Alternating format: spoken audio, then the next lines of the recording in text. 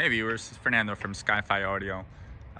It's a quiet Friday morning, and it's been a while since we did a shop tour, so I thought I'd walk through the shop. With COVID still lingering, it's hard to come visit. So a lot of people have been asking to kind of get a tour of what's in the shop lately. So I thought I'd walk through it real quick and give you a sense of almost like a virtual visit. The last time we did this was during construction, so it's been quite a long time. So here it is, SkyFi Audio in Glen Rock, New Jersey. I'm going to go ahead and close the door and give you a quick tour of our facilities and what we've accomplished in just under 2 years, quite frankly. It's divided into 3 sections. We've got 3 bays here. Set up with some of our best systems. These are not particularly listening bays. We're not set up for auditions. We're not that kind of shop. We're mostly online vintage audio. So we use these bays mostly for social media, for photography, and to do light demos and for us to enjoy the equipment. So we have the great luxury of here of we have so much inventory. We're able to kind of curate really neat systems based on either era or genre or finish color. Here's a great example. This is sort of a silver setup that we've done. We pulled all the best silver equipment out of our inventory. So let me go through the layout of our shop and how we designed it, which is it's been working out really well for us. So our main entrance is over there. It's a little door here, and you're greeted by an 8-channel TIAC DX8 reel-to-reel sitting here mostly for decoration at this point. We've got our kitchen layout.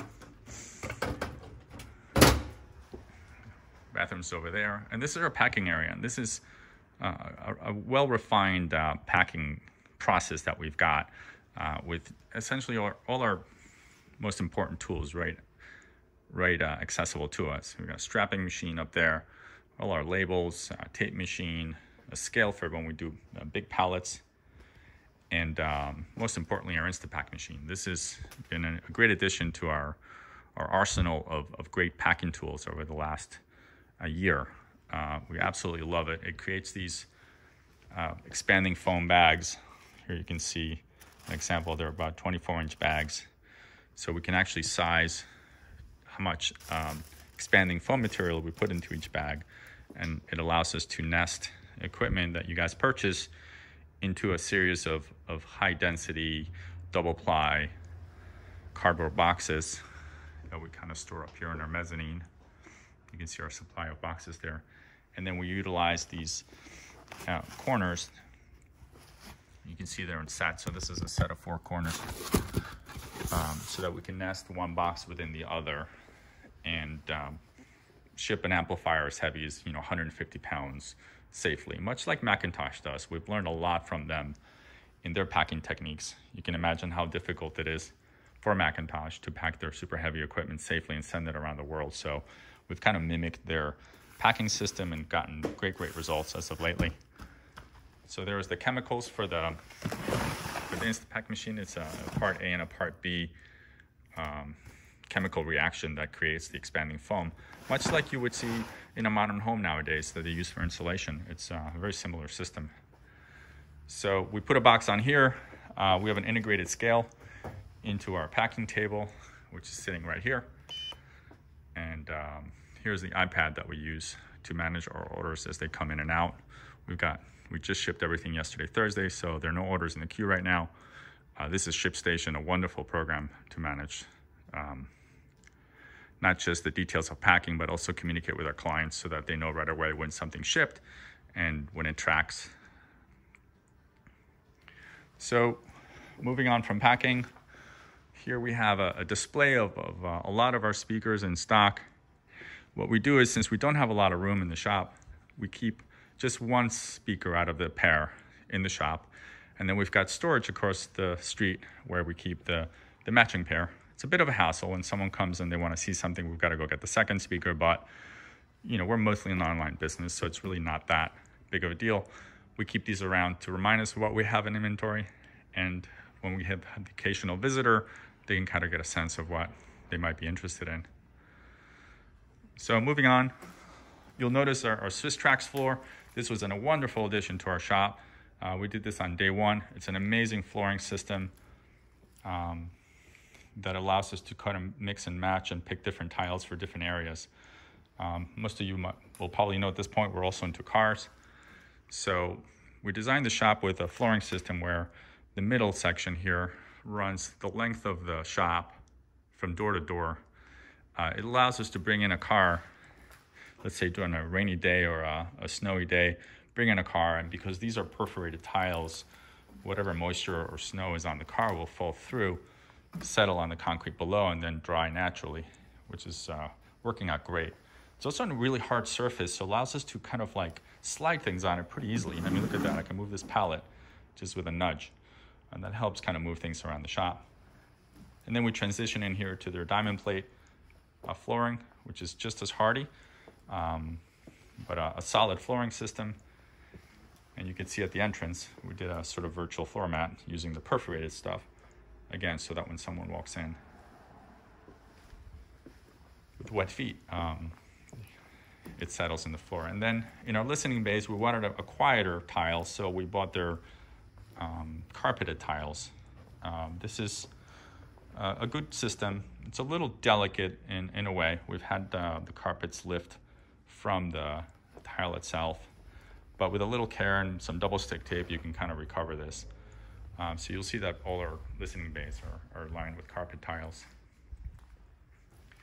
And then moving on, in the middle section, we keep sort of things that are coming and going, all the tools that we use to move heavy equipment. We are in the business of moving heavy equipment, that's for sure.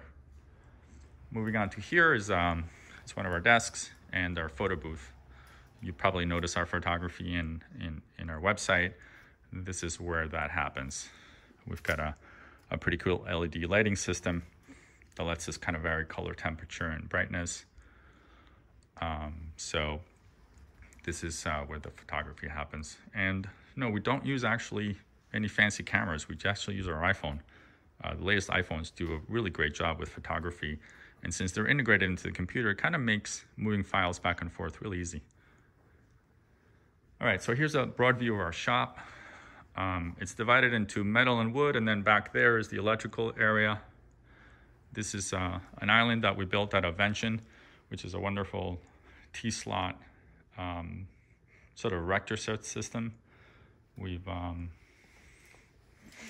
did a perforated board on half of it and a solid board on the second half. And you'll see if I move down the road, we've got an integrated saw stop table saw for when we build plinths and bases and cabinets and things like that. So we kind of integrated that into the table. Here you see the saw stop, which is a remarkable saw. And under this aluminum plate is also the saw stop, a routing system built right into it. So various projects in different states. Some of the things are just waiting for photography. I think we just pictured this guy, this Mac 205. Here's a cabinet from Marantz.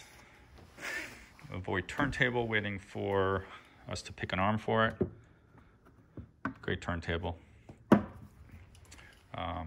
Sonic Frontiers FD2 DAC that was just restored. Give you a sense of the kind of work we do on here. This is a beautiful DAC. And this is how many parts we actually had to replace on it to get it back to spec and get it reliable enough for a new owner. There's a Luxman integrated amplifier. I think on this guy we're just doing some mechanical work to the front flip door that's on it. Here's the shop from a different angle. A couple of things. We've got a microscope over here. This is what we use to inspect stylus on cartridges. It's a great microscope. We've got a vinyl cutting machine, our Festool miter saw, sanding machine, drill press, and our pride and joy. This is the Glowforge laser cutter. This thing is amazing. It's been quite a treat to have this in the shop. It allows us to make really good high precision parts for turntables and tone arms and things like that. Little bandsaw, spray booth in case we got to paint something, and all our supplies are up above, cabinets and such. On this side, you'll see some more equipment waiting to get processed. This is sort of like equipment in progress, things that have to be maybe tested and photographed. All right, and then moving down to the electrical part of our shop. Well, here's our tool sets. This is where we keep all our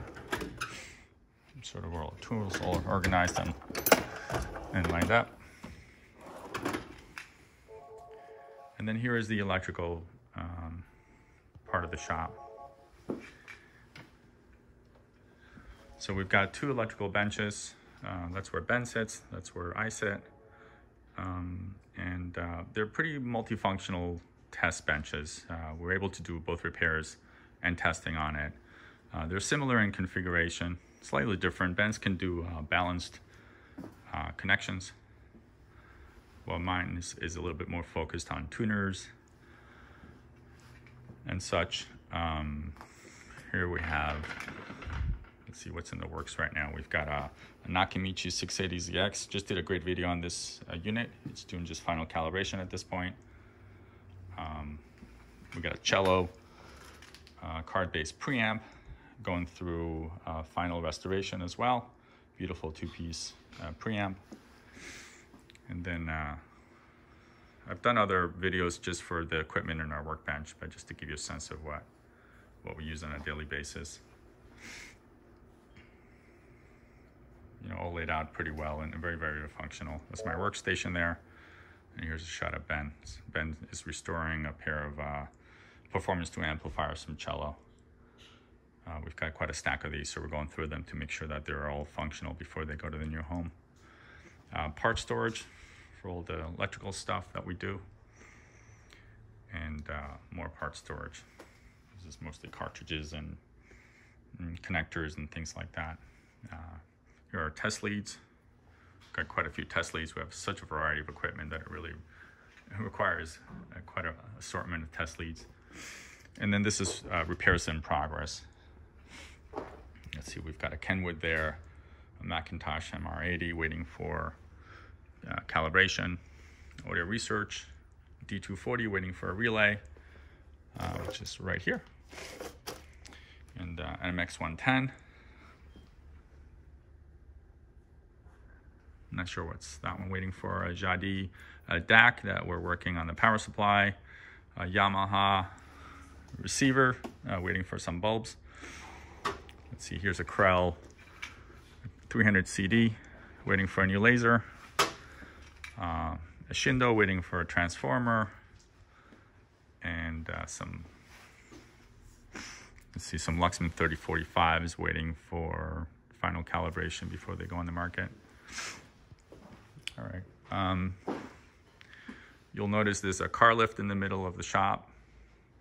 This is a great addition. We put this in a few months ago, and we laid it out so that it is absolutely not in the way. We can walk underneath the car lift without much to do. So we've integrated some great LED strips into it so that when we work on cars, mostly just basic service. We don't do very heavy work here, but it's been a great addition and really worked out great. Here we have our backyard, and that room over there is one of our high-end listening rooms. That is really an acoustically treated, very well laid out and thought through listening room. I'll do a separate video on that and show you what's in there. And then that's one of our shops where we do the metalworking.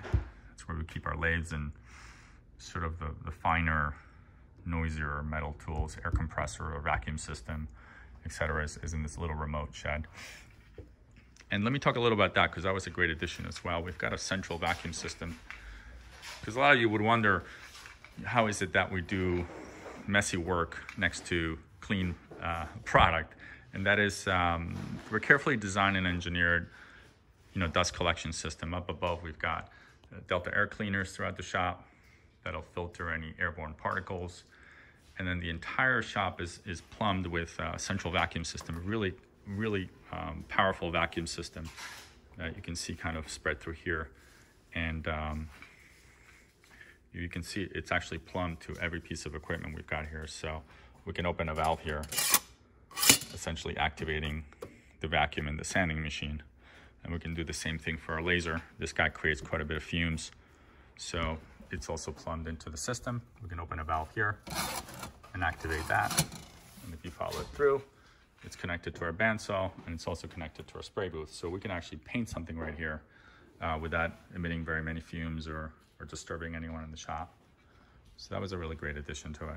And even our, if you can imagine, both our routers and our saw stop table saw are all plumbed to our vacuum system. All right, moving on to the great wall of sound, the Macintosh wall of sound. This is mostly Macintosh stuff. You see all our vintage tube amps sitting down here below. This is all finished restored product. And all the amps and preamps. You know, we've got quite a few tuners, preamps, mostly 70s and 60s here, so some 80s equipment and 90s. So it's kind of naturally been laid out with from oldest to newest in the back. So let me give you a better shot of that.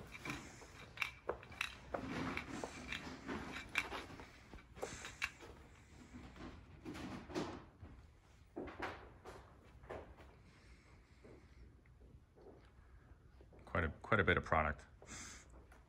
Up top, we've got some reel-to-reels, some vintage reel-to-reels, some new product, new old stock in original boxes, some really rare stuff up there. There's I spot there a Marantz Model 8 amplifier, brand new in the box. A bunch of other Marantz pieces, some Macintosh pieces. There's a cabinet that's never been opened. Some really cool stuff. Oh, and I don't know if you guys noticed, but those are Sakura Sakura tuners, probably one of the largest collections in the country. I think we've got about 12 or 13 tuners that we acquired from a great collector that are in the process of being gone through and then put to market. And I think we've got 3 or 4 pieces online already. If you're interested in a Sakura tuner, this is the place to go. You can pick your color, your chassis type, the model. There's quite a few differences in models from the different Sakuras. So if you're in the market for a tuner, and you can afford a Sakura, that's we're probably the place to go for it. Some more research stuff. SP3 is ready to go out. These 3 have been restored. It's a wonderful vintage preamp with tone controls, which we love.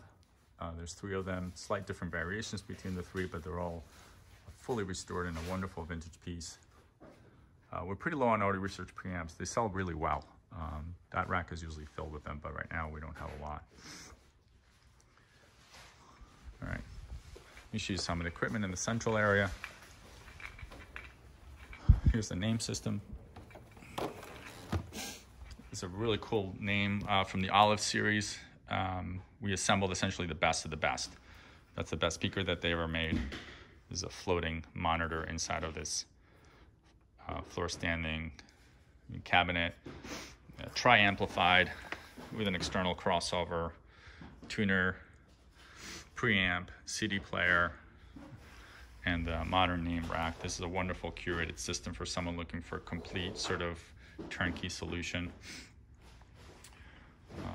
We've got a 4-cell air reference turntable here. That's also a wonderful piece that we're restoring. There's another Sakura. How do you like that? Some Krell stuff. Let's see, this is our reference cello system. This is by far the best system we've ever had in the shop. Absolute killer. Line array speakers, able to fill the entire shop with glorious sound. A stack of 4 monoblocks. Here's the 3rd one's missing there that we're just finishing service on. Cello pellet, equalizer. This is spectral transport, Luxman turntable, our CD collection. Amazing reference system, being sold as a complete system. Here's our Continuum caliber turntable. This just sold. This is getting packed up. Oh, here so you can get a good sense of what the -K isolation platform is. That's a highlight of this turntable system. That is the base for that turntable, which is going to a new home in Beverly Hills at 400 pounds in that case, plus another 100 and something pounds here. This is a complete turntable system. We did a great video on that if you go back through our history of the last month. And this is the -K isolation platform, which essentially floats the entire turntable. Super, super cool system. We are gonna get a second one of these in the next week or so. So if you wanted a $80,000 turntable, this is your chance. All right. So moving on to this bay, here's a Lin active system. This is the Lin isobaric. These are the bricks. Wonderful British monitor from the late 70s. Isobaric woofers in it. And just like the name system from before, this has 3 channels of amplification and a built-in crossover, active crossover. Super cool turnkey system. We can match this with a tuner, a CD player, all ready to go for you. Here is I just did a video on these speakers. These are JBL 4343s, wonderful, wonderful speakers we've been after for a long time. And behind it is our Holy Grail reference speaker, not for sale, so don't even ask. Jadi 4-way speakers, crazy, crazy cool. On the cover, stereophile in 1996. Sorry about can't get a full shot in there, but you can get a sense of what they're like. And then just some Macintosh stuff. We've got a tube setup on the left and the solid mix and solid state and tube on the right. This is just for demo purposes. Let's see, I've got a reel-to-reel there, PR99, fully restored, pair of Sakara monitors. Oh, let me talk about the house system. See those clips right there? We've got 1, 2, there's one in that far corner and there's one in that far corner. An amazing addition to our shop. This is what we play while we're working. So these are vintage clip speakers, probably from the 80s, running back to a massive subwoofer in the far corner. And we actually use Sonos, which is just so convenient, right? Because it's in everybody's computer, so we're able to kind of pipe music throughout the shop while we're working. Now, a lot of times we're testing equipment, so maybe this system will be playing for the day, or maybe that system. After we repair an amplifier or a preamp, we like to run it for a day or two. So if we're not running off of the house system, we're probably running a system from one of these bays, trying to test out an amplifier or something of the sorts. Here's a great wall of, I've been trying to organize this a bit better. I was putting together the best from each brand. Here you have a Macintosh 240 tube amplifier, fully restored with the legendary C22 preamp. This is a wonderful match for someone looking for a 1-2 punch. And then I did the same thing from Luxman. I got a 38 FD preamp and a 68 custom tube amplifier, also the best from there. Here's the best amplifier auto research ever made. It's a D150, super, super rare, one of a few hundred. And on top of it is usually an SP3 that I showed you before. And then over here, we usually have Marantz Model 7 and Model 8 set up, but I think those sold recently, so we've got an empty spot there. Here's a Wu Audio headphone reference amplifier. This is an amazing piece as well. Cool 4-track decoder, reel-to-reel. It's more of decoration than anything. Let me go to Bay 1. Oh, those are Jadi 845 monoblocks. There's one there and one there. We actually have 3 pairs of these, and we're gonna do a quick setup next week with, we're gonna actively equalize these JBLs and hook up 4 of those Jadi 845s. Here's a Thorns restoration, in-house restoration that we did on a Thorns with a stone plinth. This is slate and a woody tone arm. It's an absolutely beautiful piece, one of a kind. Outboard power supply, machined feet, you name it. It's a really cool restoration. Some VPI, more VPI. Here's a super rare Kenwood L07D turntable, not for sale collection, capable of handling 2 tone arms. Wonderful, wonderful rare piece. Here's our oldest record player. It's actually, I guess you could say it's more than a record player, right? Because it's got a speaker on it and it's got amplification or passive amplification. So this is, I guess, an integrated turntable, if you could call it. Early century Edison, actually works. Sounds pretty cool. Some more gear, some Krell, pass slabs, 30.5, wonderful Class A amplifier, Illuminate speakers, GS series audio research, that's a matching CD player, our Meridian, Sulu's media player. We just did another video on this unit, you should watch that. Quite revealing and a really unique piece that has an audio place in an audiophile's world. So watch the video on this one. That's a really neat media player. If you're in the market for one, this might be the answer for you, especially if you don't like to mess around with iPhones and iPads and things like that. Highly modified carry audio LP05. I think this sold just yesterday. And then here you see a Nagra 4SJ reel-to-reel. Reeboks B77. There's another B77 just behind it. Bowers 802s. That's one of our best-selling speakers, the early Nautilus series. Here's a VPI. Mark Levinson, number 31 transport, wonderful transport. I think we did a video on that as well. Macintosh 2152, just did a video on that one as well. This is Solutions integrated amp. Here's a neat piece of history. This is an active crossover comparison. This came from Mr. Dahlquist. Would have been an active crossover you would have used back in the day to design internal crossovers for speakers. So this allows you to sort of dial in your crossover frequencies before mass producing the crossover. So it's a really neat piece of audio history and laboratory equipment.